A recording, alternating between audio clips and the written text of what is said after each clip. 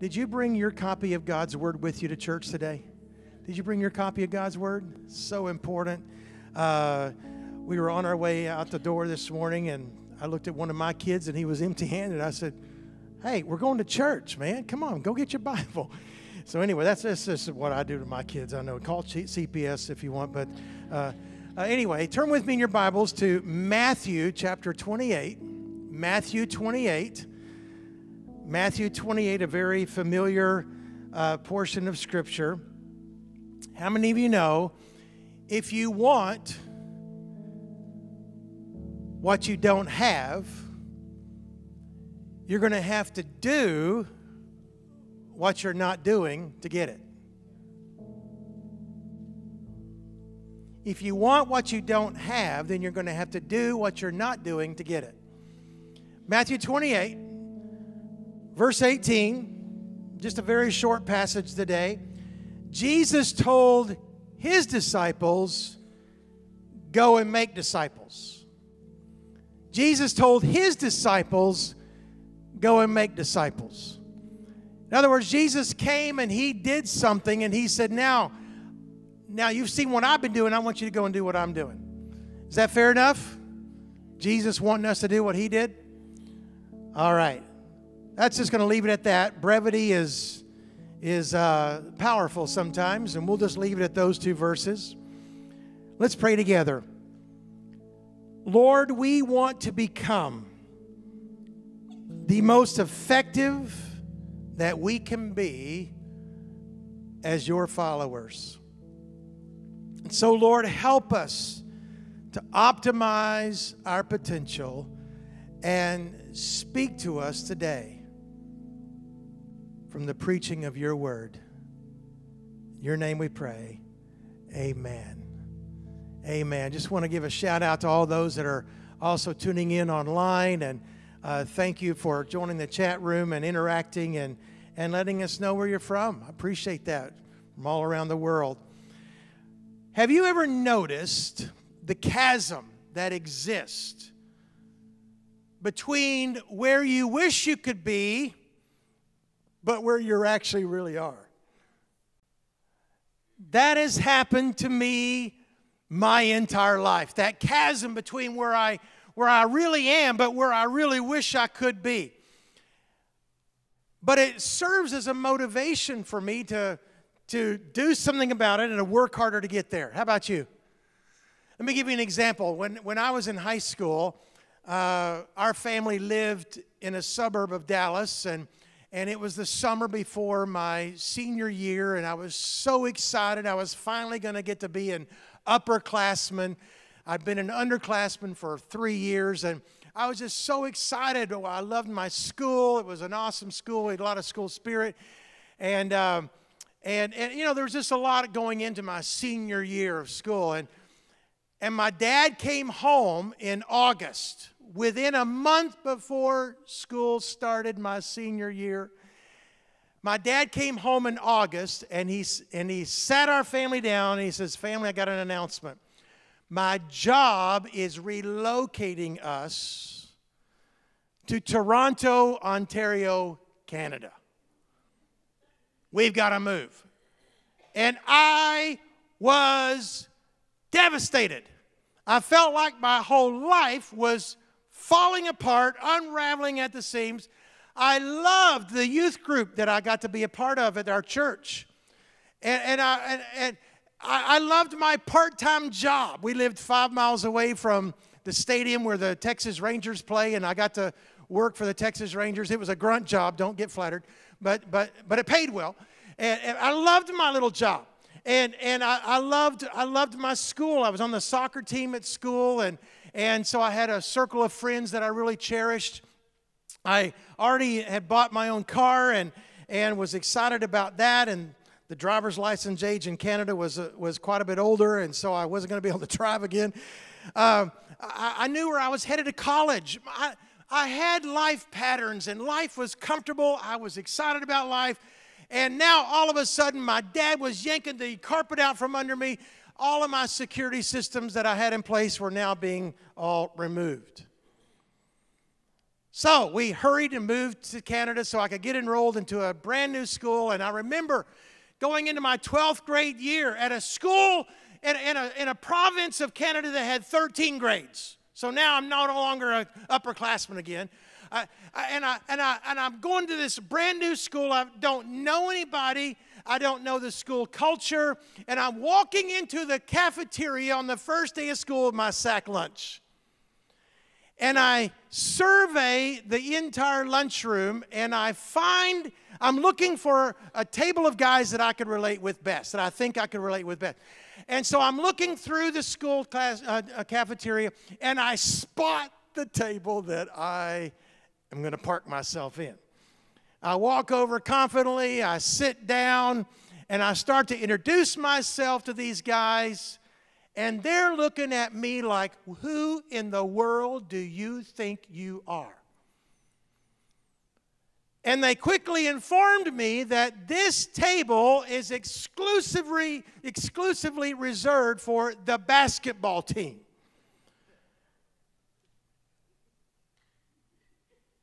And I don't fit.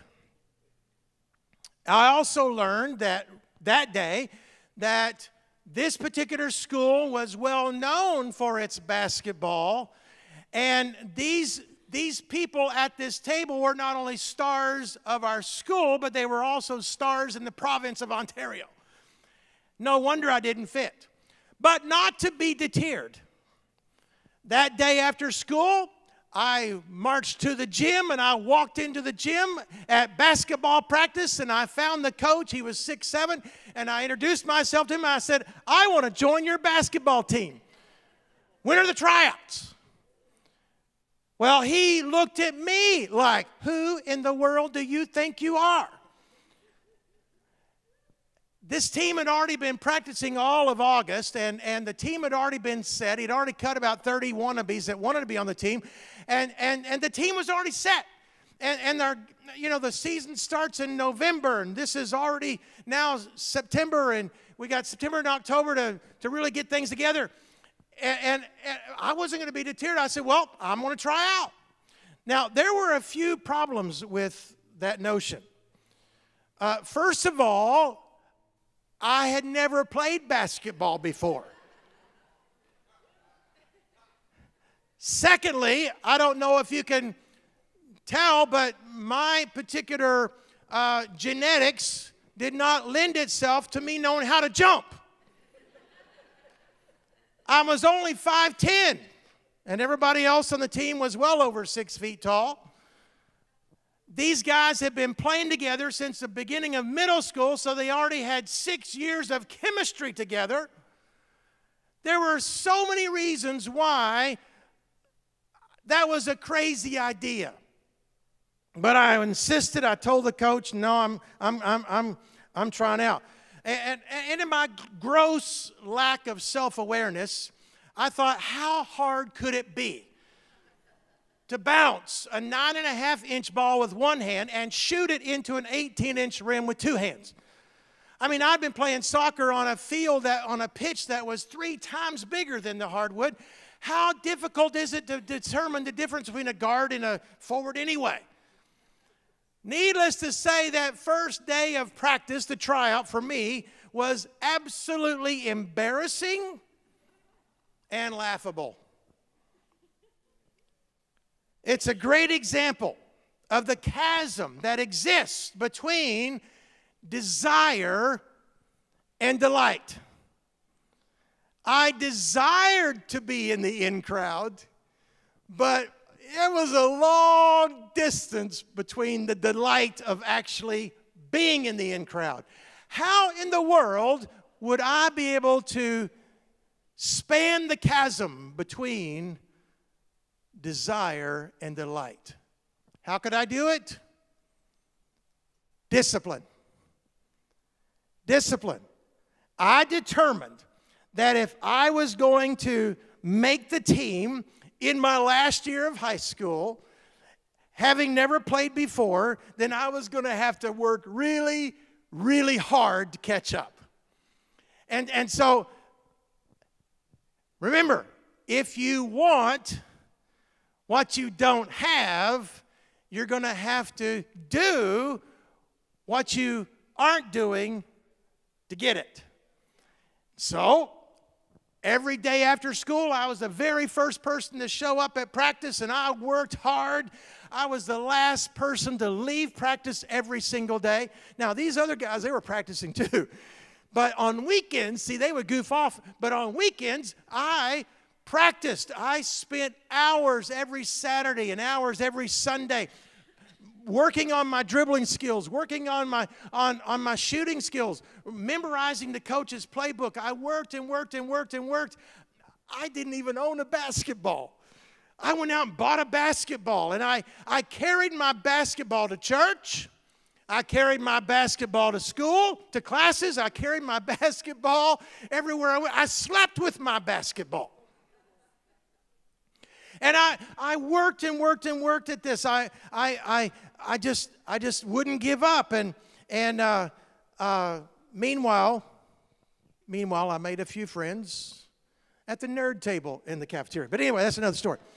Finally, a week before our first game, middle part of November, week before our first game, the coach called my name and said, "Come into my office. Have a seat." That tall, lanky frame, 6'7", leaned into me. And he said, "Son, I'm going to invite you to join our team." I made the basketball team. I couldn't believe it. I made the basketball team. There it is. I got proof. I got my school yearbook right here, okay? The school yearbook, and I'm in there. And I made the team. Now, I was only second string and didn't get a lot of playing time, but that didn't matter to me. What mattered was I got to sit at the table in the cafeteria. I made it. And there were quite a few privileges that went along with that status that year. But anyway, that's another story.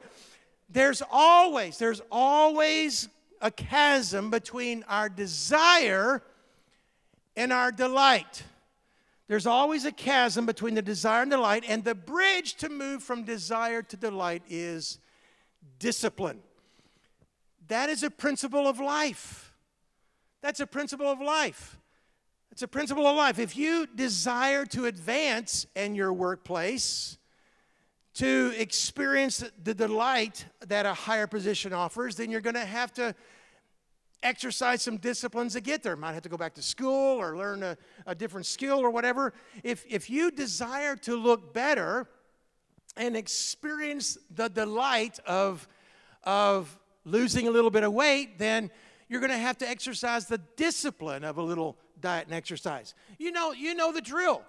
The bridge between desire and delight is discipline. It's a fact of life. If you're an athlete and you desire to represent your country in the Olympics, then it's going to take a lot of discipline, hours and hours a day for years, before you can experience the delight of standing on the podium and hoisting a medal. If you're a flautist and you desire to have that solo part in the upcoming symphony, then you're going to have to do a lot of discipline, a lot of practice in order to experience the delight of having your name featured prominently in the program. It's just a fact of life. If you want what you do not have, then you're going to have to do what you haven't been doing to get it. It's a fact of life. So, in the same way, if you desire to be a better follower of Jesus, then it's going to require some spiritual disciplines to experience the delight of being that mature Christian that you would like to be. It just doesn't happen by accident. So back to our text today, just before Jesus ascended to heaven, his very last command to his followers was, go make disciples. That is God's will for every one of us, to be a disciple and to make disciples. Notice that Jesus did not say go and make converts. There's a big difference between those two words. The mission of our church does not end at the end of a sermon on Sunday when we give an invitation to accept Jesus Christ. Now, that's a good practice, and that's why we're going to keep doing it every single Sunday at every one of our locations. All right? But it's a great idea. But the mission of our church only begins when somebody accepts Jesus as their personal Lord and Savior. Then what? Then what? We as a church are called to equip each and every person to move from the desire of wanting to follow Jesus better to actually experiencing the delight of being a better follower of Jesus. That is our calling, that is our mission, that is our purpose. That's why we open our doors every day. So how do we accomplish that sacred goal? How do we do that? We do that by introducing some spiritual disciplines so that people can actually get there. Can I just tell you something? Spiritual anemia is not an option in the kingdom of God. Spiritual anemia is not an option in the kingdom of God. If we fail there, then we fail everywhere. It's that important. And so Jesus has called us to become His disciples. He never mentioned become my convert. He called us to become His disciples. And the word discipline and the word disciple are actually from the same root Latin word. Did you know that? The word is discere. It means to learn. And so to be a disciple means you learn the new ways of your mentor and you abandon your old ways. That's what a disciple means. A discipline means that you learn new habits that are going to be beneficial to you and you abandon the old habits that were holding you back. The word discipline and the word disciple come from the same root. They're fruit from the same tree. You cannot be a disciple without discipline.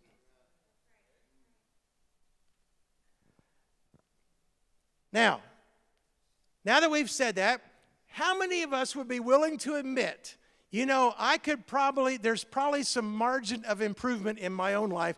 I could be a better disciple of Jesus. Anybody here besides me? I could be better. Oh, look around. You're not alone. Oh, wow, that was cool. Would you just raise your hands again? Let's just see all that. Okay, now I don't feel near as embarrassed. Okay, we're all in this together. We're all in this together.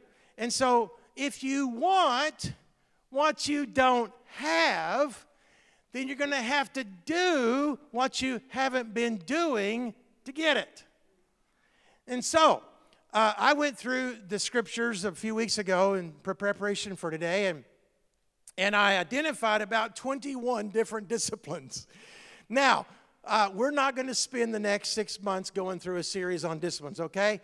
I'm not going to share all 21 that I found today. But how about we just capitalize on 3? And we've already been talking about them since the beginning of this year. We're just going to give you the why behind the what and maybe a little bit of how. All right? And so let me just introduce to you 3 disciplines, or not introduce, you already know them, but to capitalize and highlight 3 disciplines, 3 practices that all of us here and watching online can put into practice so that we can actually become a little better at following Jesus this year, 2022. Are you with me? Are you with me? Okay, I'm so glad that today is the day for you. All right.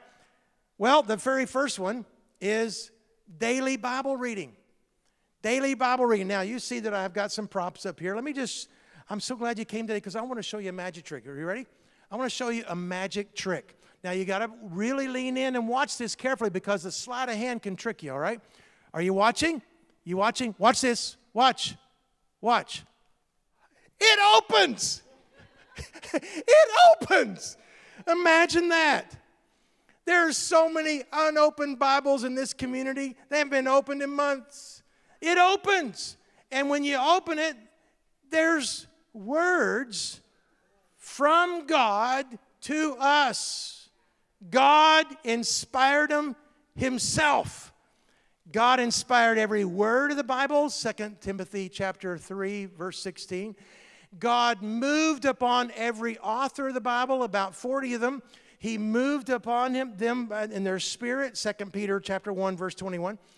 Why did God do that? Because God wanted to reveal himself to every single one of us. You want to get to know Jesus better? Then read his letter to you. And you will get to know him better. That's how we get to know God more intimately. After our family moved to Canada, it was a tumultuous first few months, but you know, we got used to it. And did you know that I met Pam there pretty soon after we moved? So it didn't turn out all bad, actually. It was actually really good. I met Pam, and you know, over about a 5-year period, we got to know each other better. We ended up falling in love.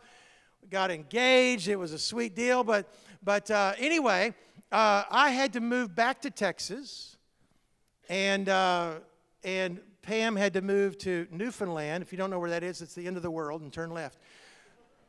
We're about 3,000 miles apart. This is before cell phones and before internet email. And so we wrote letters. For all you that are 25 and under, that's taking pen to paper and writing your thoughts in longhand. And Pam would write more frequently than me, and she wrote longer than me. But anyway, that's another story. But we would write letters to each other and back and forth for that whole year. I have still, after 36 years, I have the box of all the letters that I kept from Pam. This is all of her letters to me. This box is full of passion. It's awesome.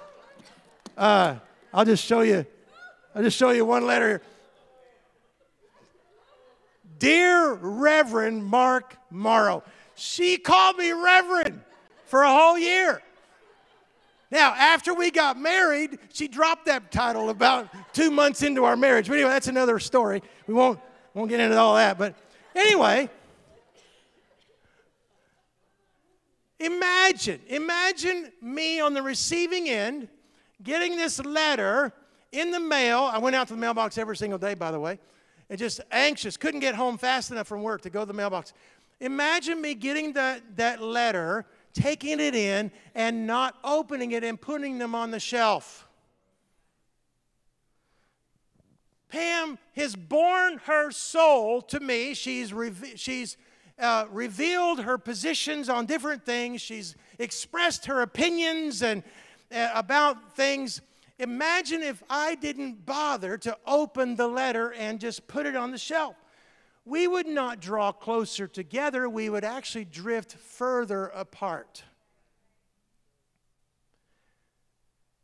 That's the risk we run when we fail to open the love letter that Jesus has penned to us.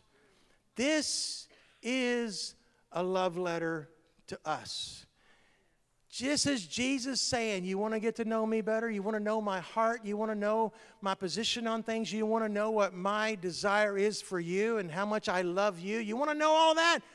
Read my letter. You know, prayer is a great discipline. Church attendance is also a great discipline. I admire you all for being here given the weather threat. But there's nothing like reading his letter to every single one of us. Just reading it.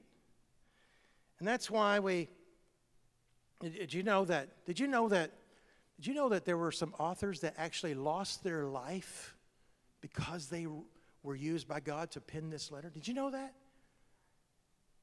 Did you know that there were actually people who were martyred because they dared to translate this Bible from Greek and from Latin into English. Do a study on John Wycliffe and William Tyndale, John Huss. The list goes on and on. People gave their life so that we could have this in our everyday vernacular. And some people just leave it on a shelf as if they don't even care. So that's why we introduced a Bible reading plan. You can pick these bookmarks up in the lobby of all of our locations.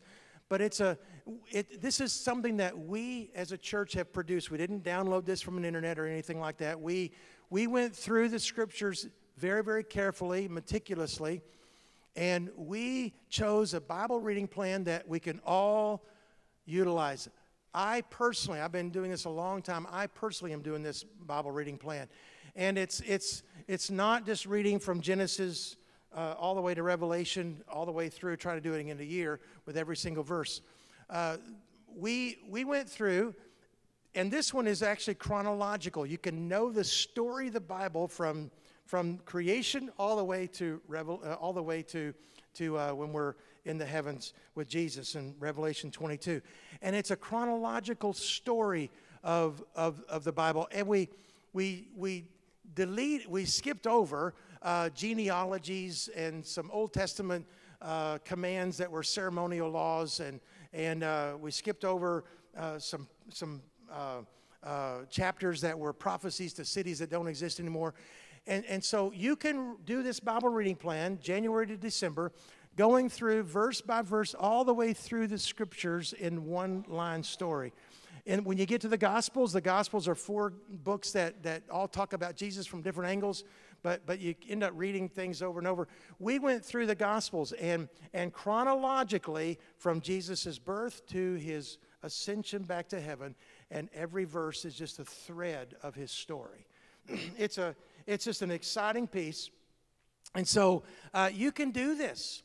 You can do this. We take one passage in the Old Testament, one passage in the New Testament, not quite a chapter, and about 3 verses of Proverbs every single day. It took me about 10 minutes this week, each day, to do it.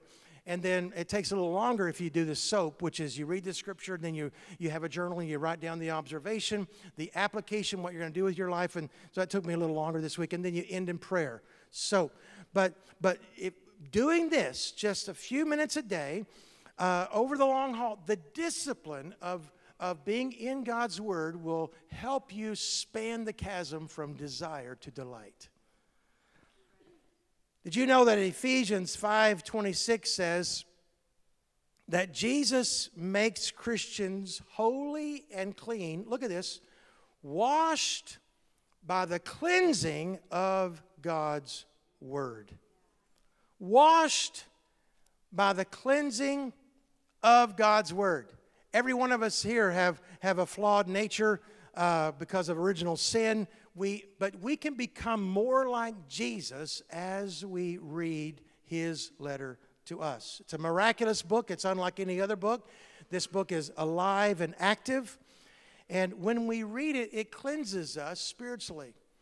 You know, every one of us, when we get up out of bed in the morning, and we go through our day, we accumulate soil physically. We just do that. You don't mean to go out and wallow in the dirt. You don't do that. But just throughout the day, we just accumulate soil. That's why we need to take a shower regularly. All right? Did you know that Scripture is like our spiritual shower? When you get up in the morning, just by going through your day, because we live in a broken, sin-prone world, we just accumulate spiritual soil. And so reading the Scriptures is our shower. And you can fool people. You can fool people by skipping a shower. All right? You can fool some people.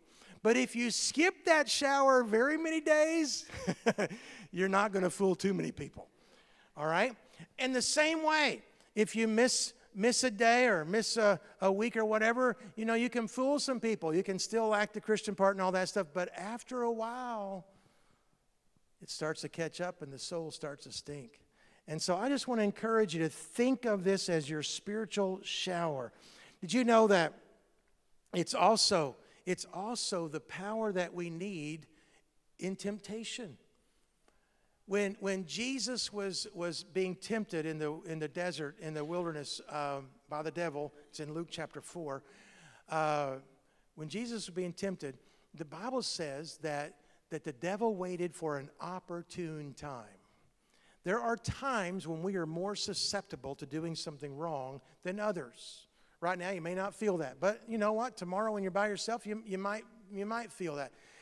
And so Jesus used Scripture every single time when he faced a temptation. He always responded, "It is written. It is written. It is written." If you want to watch the devil scurry fast like a cockroach when you turn a light on, then just open the Scripture and quote it. Oh, man, that's the best defense against temptation. And so Jesus did that. But Jesus had to know the Word in order to use the Word. And so just a thought. All right, the second discipline that we want to introduce this season, we've introduced a Bible reading plan, something that every one of us can do, all right? It's all scalable. You jump on wherever you can and go out and get the bookmark and start today and start that. The second one is a 21-day season of fasting and prayer. Now, we've already started last week, but it's not too late if you didn't get on.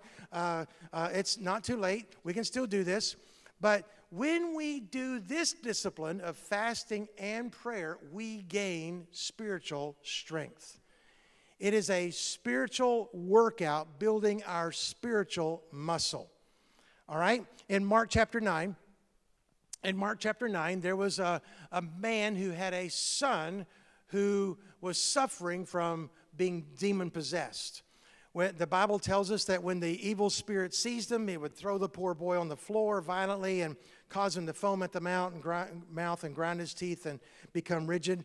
And so the disciples tried to cast this demon out of this boy, and they failed and caused quite a commotion. A lot of onlookers and spectators were watching, and it was an embarrassing moment for Jesus' friends. But when Jesus showed up, Jesus immediately cast the demon out of the boy and set the boy free once and for all. And so later, when the disciples were hanging out with Jesus privately by himself, they said, "Jesus, why could we not do what you did so easily?" And Jesus readily told them in verse 29 of Mark chapter 9, Jesus replied, "This kind can come out only by fasting and prayer." There's a direct connection between spiritual strength and fasting and prayer. Now, I'm talking about fasting and prayer. I'm not talking about just fasting. If you do fasting without prayer, it's just a miserable diet, okay? But fasting and prayer. God wants us to become powerful in spirit. And so fasting is like an exercise. The more we do it, the stronger we get. Let me tell you how it works. In fasting and prayer, you deny what your body is craving, okay? And so we all have natural bodies. We crave things. I crave Big Macs, okay? I love Big Macs, all right?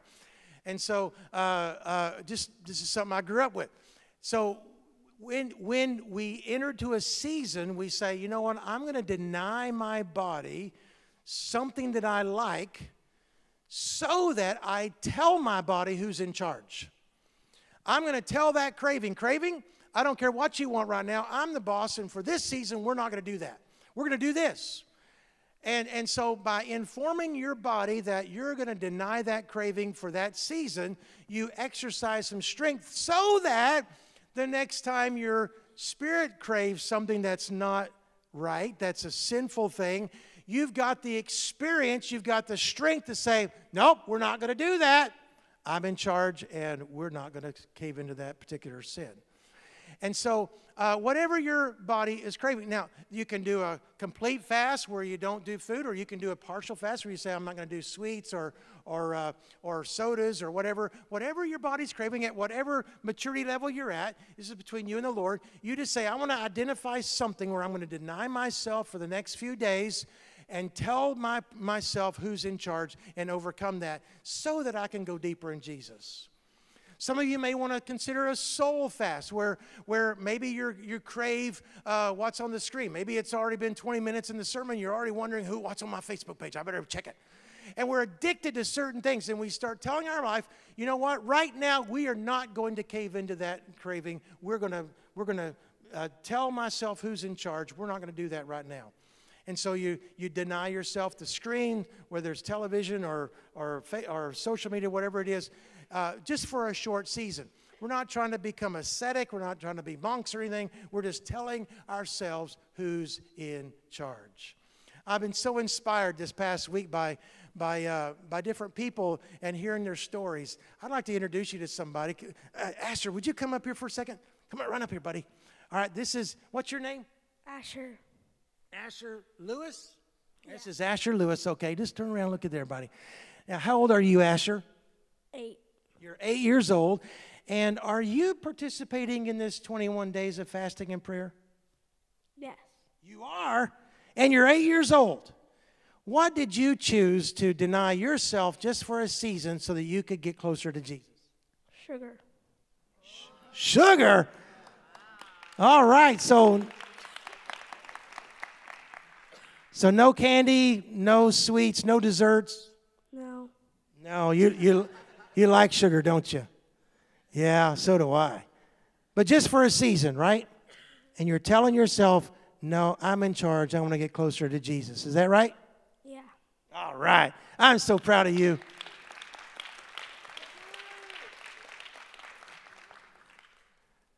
If an 8-year-old can do it, all right, well, okay. Galatians 5:17 says that our spiritual nature wants what is opposite to our sinful nature. And our sinful nature wants what is opposite to our spiritual nature. And so the more that we empower our spiritual nature by just doing simple things like an 8-year-old Asher can do, then the more victorious we will become in every other aspect of our Christian walk. You see, if we want what we don't have, we just have to do what we haven't been doing to get it. I want to invite you, if you would, just for a moment, just to identify something in your life that you can do without just for a couple of more weeks, just until the end of the month, and say, I'm going to do that.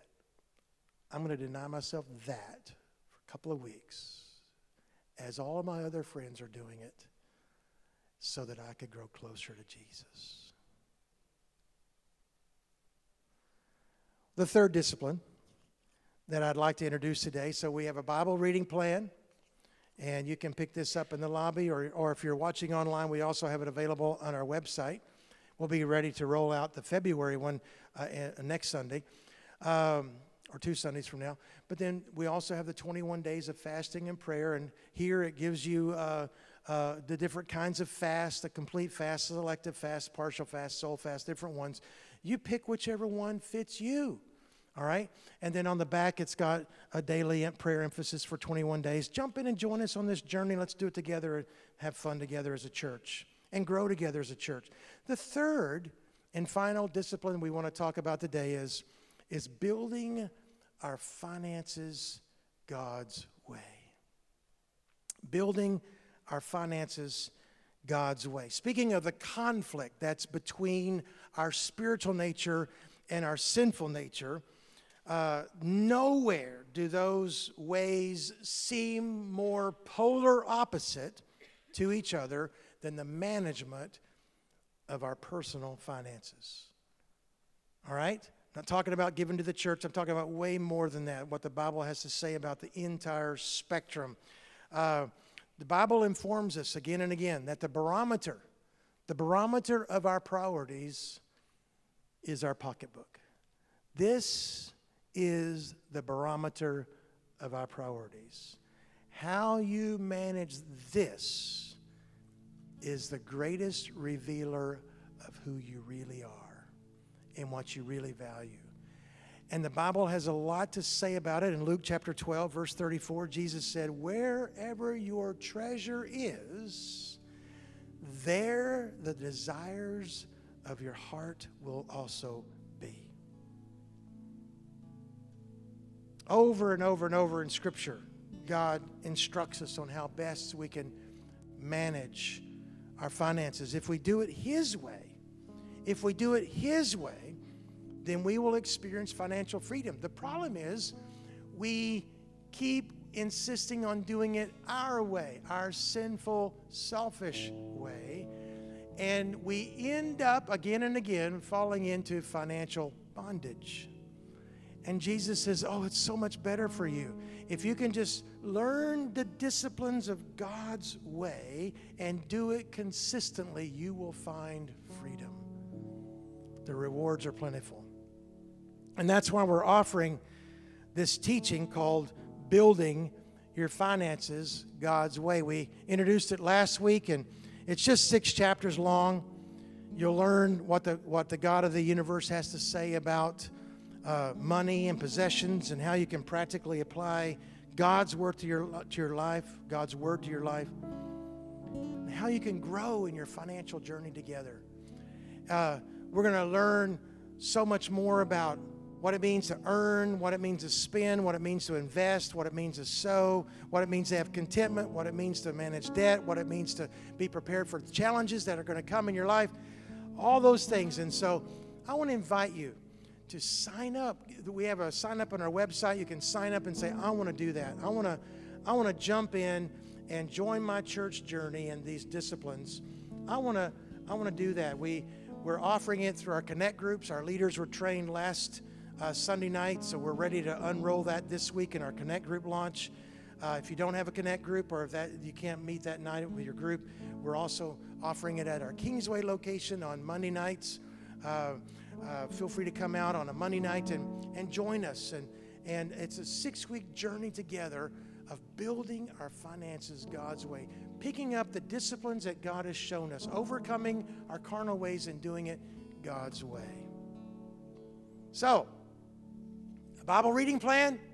Check. Easy to do. 21 days fasting? We're already 1/3 into it. Join us on the journey. Identify something you can deny yourself temporarily. And then building our finances God's way.